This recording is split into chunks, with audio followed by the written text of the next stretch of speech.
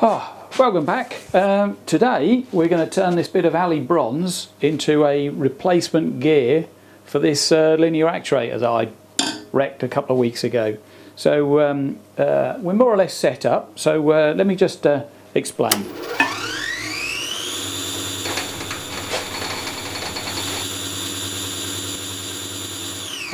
First up, here's the plastic gear that we've got to replace, and as you can probably see, it's grooved on one side where the motor has wrecked it. The pinion, I should say, has wrecked it. So I've been to my local scrap metal pusher and picked up some aluminium bronze. It's as close as I could get to brass that they had in stock. This stuff is absolutely gorgeous. Apparently it's used in the jewellery industry. I'm not surprised. It looks like fake gold. I mean, it's lovely. Anyway, I have modelled it up in CAD and cut the blank that way round because basically this diameter here is the same as this diameter here, and that's the thickest bit to give me the maximum rigidity while I hold it in the chuck. So I'll show you the setup. Teeth on this gear have to be cut with a 10-degree angle. So hence why I made the sign plate in the previous video. So the blank is going to be held in the chuck there, and if I can show you, I don't know if you can see this, I'll give you a close-up. Turn this little proxy angle meter on. You can see I've set it to 0 degree on the table. So if I move that over to my new sign plate and just pan you over a bit, there we go. It's definitely varying slightly, but 9.9 degrees, 1/10 of a degree. What's that? Some number of seconds out. Not much. In fact, when I was testing this earlier, it was 10.1. So this meter is a little bit variable. Anyway, I'll just walk you through the setup. This is the setup. I've got, I started with a bar clamped across the table, which should be, and I can show you, which is going to be tricky. That, I used a bigger set square to get this right, and that is square to the table. Then I put the sign plate on and butted it up against this. So the sign plate is square to this, which is square to the table, so the sign plate is square. And then I elevated this end by, I used a little machine shop sign bar calculator. That is 40 millimeters, that stack of parallels. It should be 40.1 to give me exactly the right angle, but to be perfectly honest, I thought 1/10 of a millimeter, the angle difference there is going to be tiny, so we'll risk it. It's close enough, I think. Here is the fourth axis, which is under control of the CNC. So it should, in theory, once I've got it set up, cut a tooth, withdraw the cutter, rotate 1/40th of a turn, come back, cut the next tooth, retract, rotate 1/40th, and it should go all the way through that. Says it's going to take it around 40 minutes or so because I'm taking extremely light cuts. This is this isn't the most rigid of setups, but giving it this is my test to see if the thing is going to come loose, and that's to give it a good shake. Can't move it, so I'm hoping for the best. The first thing to do is out of broken tools, I grind up these points. That's an old centre drill, as you might be able to see. Grind a point on one end with hold this in a drill, then hold it on a grinding wheel, and you get a reasonably concentric point. So the first thing to do is to get this all lined up. So if I put in that point there and then bring, excuse me, somebody knocking, gotta go, lunch is due. So my lovely wife has made lunch for me, so you'll have to excuse me for a minute while I go and film a belly. Right, that's better. Suitably refreshed. Let me see if I can get these parts lined up. What I'm hoping to do is get the the axis of this chuck should be absolutely in line with the table. So I can, in theory, just use a point in here and a point in the quill.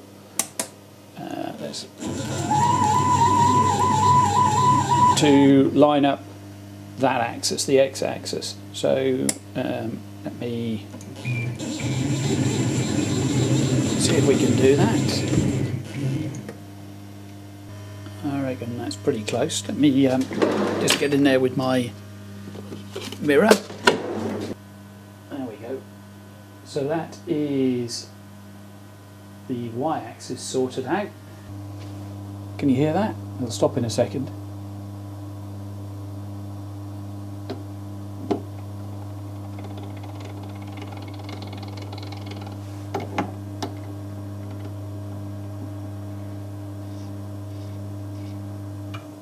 There you go, just stopped. That's the auto lubricator. Behind this panel at the back here, there's an oil pump that every half an hour or so it pumps for 10 or 15 seconds.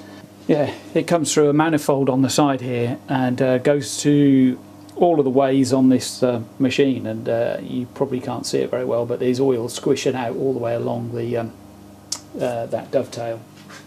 Now here's the tricky bit. I need to find, in fact I might need to take that out again. I need to find put this point exactly on the centre line at that point, which is going to be tricky. So let me have a think about how I'm going to do that, because I'm really not sure. Right, I haven't had a half an hour thinking about it. I think this might be the solution. So I've put the a centre point back in the chuck, and I've got this scribing block set to exactly the centre height of the of this chuck. So anywhere this moves on this sign plate should be exactly on the centre line of that chuck. So if I just take that off and put the blank gear back in. Ooh. I must get myself one of those really fat markers.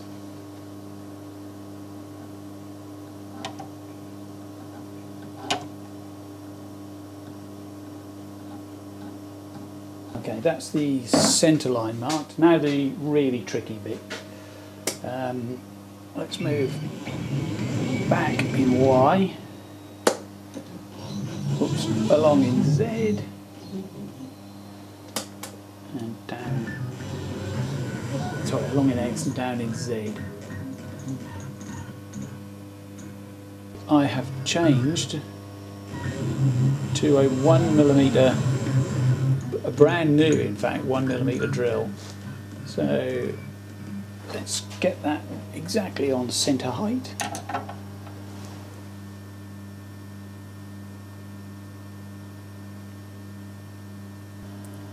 Do you know what? I think that's probably close enough. I've changed to the cutter that I'm going to use. So the only thing left to do is get the cutting point exactly on that centre line in the middle of that part. So let me do that. I brought you in handheld as close as I can get, so hopefully you can see the tool is right on that traditional mark that we made earlier.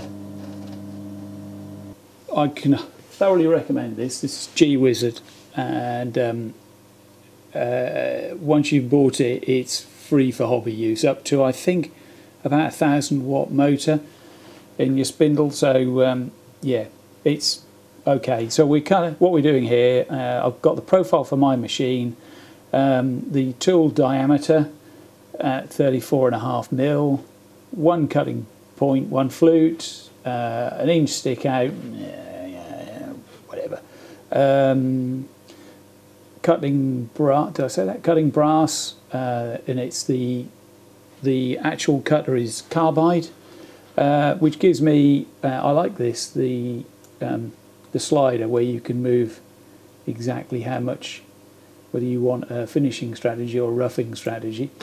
I generally put that at 50% for my mill. Seems to be about right as the maximum that my mill can cope with, and it gives me 2,000 RPMs and a feed rate of 329 millimeters per minute. So feeding that into dear old Fusion, here's my circular pattern. Hopefully you can see that. That's my. So if I just simulate that. Now I don't know if you can see that, but we're not actually making contact with the blank material here, and that's because, just to prove to myself that this isn't going to crash and ruin all my work, which it's highly likely to do, I've increased the diameter of the tool by 10 millimeters. So the tool says it's 44.48 mil. So in theory we should have at least a 5 millimeter gap between the blank material and the cutter. So that tells me if the program's going to work, hopefully. Stats wise it says 47 minutes. So let me close that. That's the full path that it'll take. I have set up, you need to go, if you want to do this sort of thing, you need to go and watch the video. I think John Saunders at NYC CNC did a short video early on in Fusion's form tool design system. It's improved, I believe. Anyway, this thing here you can see is the form tool. That's the shape of the actual cutter, which is drawn up, and then you load that into your library of tools. So I have entered all of the data for that. The cutter, like I said, I've increased the diameter slightly. The cutting data, that came from GWizard. I really can't recommend GWizard enough. Anyway, so that's that. All that's left to do is to load this, post-process it. I'll call it gear test, and that's going to my desktop, and the post-processor is the Mark III mill. Yeah, that's all of it, so nothing else I need to worry about, so post it. So if I close all these down, gear test tap failed. I wonder why that happened. Okay, figured it out. It is, when you post-process, it's down here, 4th axis mounted along x-axis. I hadn't specified that, so that is what caused the error. I'm just about to press cycle start, and then I'm going to turn the flood off immediately. I think there's a flood selected, hopefully, and then we will see whether or not this is going to crash. So my finger will be very much over the stop button just in case. So wish me luck. Well, if it fails you'll see it anyway, but if it works, all the better. This is just a test cut, so it shouldn't actually cut anything. Let's give it a go. Right, tool zero, that's the one that we've got, so let's press start.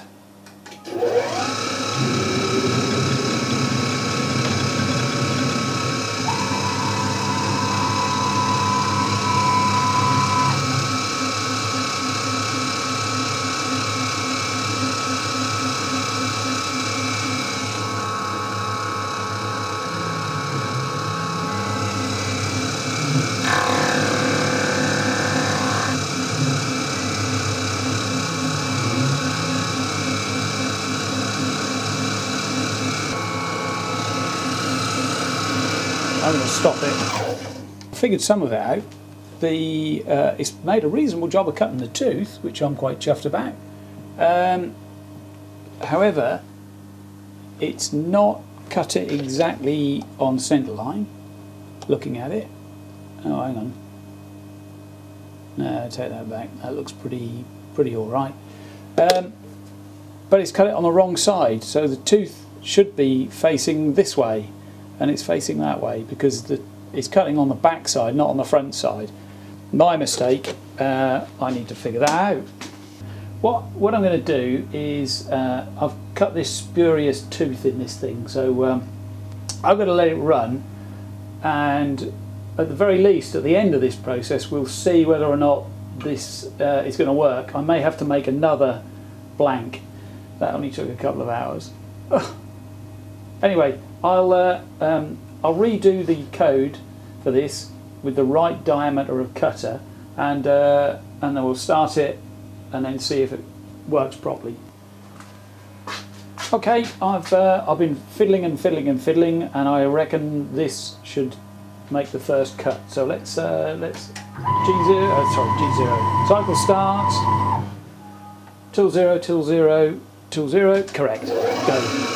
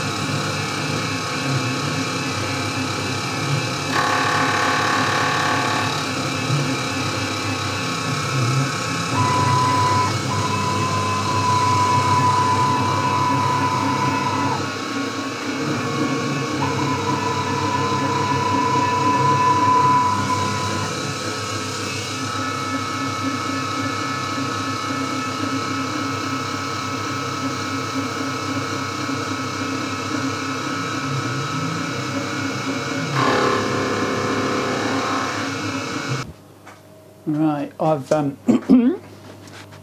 I've stopped it because something really weird happened. There's the you can see the tooth there that was cut at the wrong angle on the back side. Well, fixed all that.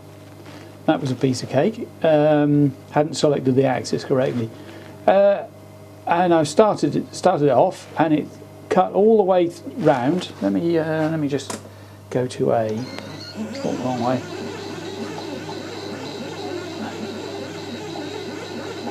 Cut all these teeth up to 180 degrees, and then started going backwards, got to 180 degrees, then started going backwards and cutting the same teeth again in the reverse direction.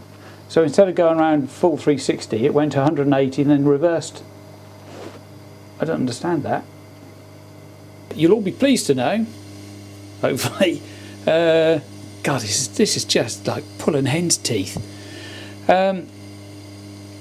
Fusion, never had a problem with it in the past, cutting helical features like this. It's always worked in the 3 or 4 times I've used it.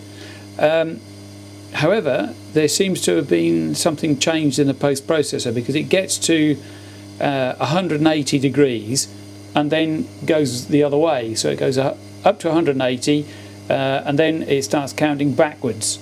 So I don't know enough about Fusion as to whether or not that's something that can be fixed in Fusion.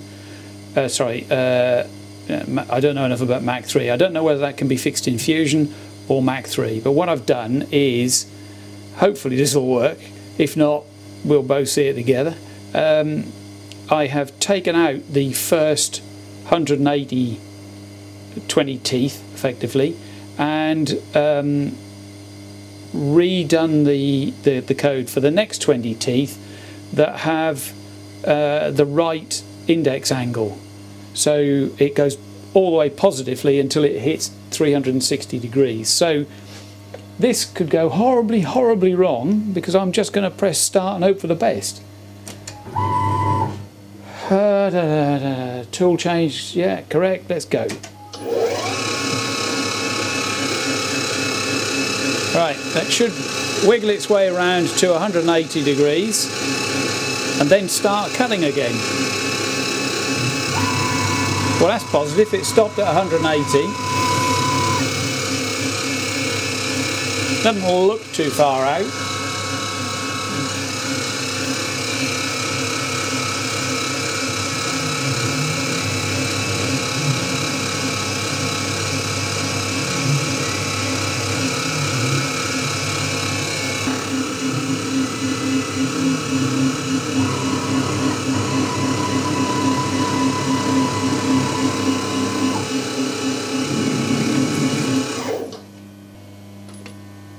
Okay. Ooh. There's absolutely no play there whatsoever. That's good. That way around, isn't it? I have to say, that's looking good. It's not finished. It's not completely cut to the right shape. There's got to be a hole through it yet, and this end needs reshaping. But let me just put some power on, and we'll see whether or not it's going to work. Well, I would have said that was quite likely. Must put the screws in. I don't know if you can see in there very well, but there's the motor and there's the front gear. Here's the God, this thing is still full of bits of chewed up plastic. So let's insert that in. There we go. Now I shall just turn it over because it's easier, and we'll put some power on.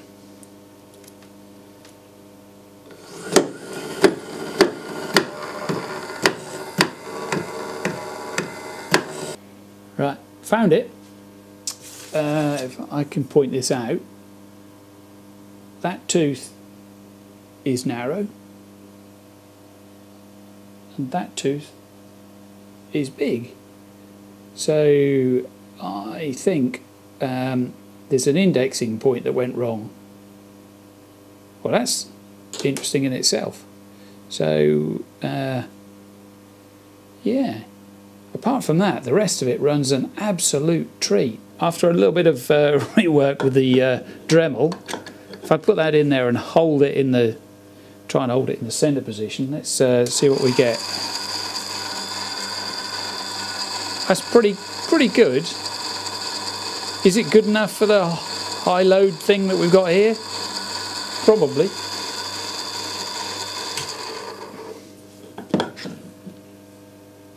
Yeah, quite chuffed with that. You know, I'm going to stop this video here because, well, I've been away for a few days and I've only had a day in the shop to actually make this gear. It's clearly sort of alright, in a sort of, yeah, way. Yeah. So, do you know, I think it shows promise. So, I mean, it's got to be better than this plastic thing. I mean, this plastic thing is crap. So at least mine is crap, but it's made of metal. I think I might finish this and install it and see how I go, because I have got some spare. Oh, in fact, I've got several bits of spare material to make another one from, should I feel the need. But yeah. I can clearly see. In fact, there's two teeth on this that are. Oh no, that's all right. Yeah, just looking at this, they're all right. These teeth, they're not brilliant, but they're all right. I suspect what happened was when I had to, because it was indexing halfway round and going backwards again, I think I've probably put in one indexing position that's 1 degree out, and 1 degree is more than enough to make that not work properly. Sorry, this is a crap video. I'm not much of an engineer, to be perfectly honest, but yeah, I'm reasonably pleased with that. We'll give it a bash anyway. Do hit the subscribe and the notification bell, and we'll see you next time when hopefully I'll get this blasted thing back together again and we can get on with something a bit more interesting. Anyway, good to see you. Take care. Look after yourselves. Bye bye.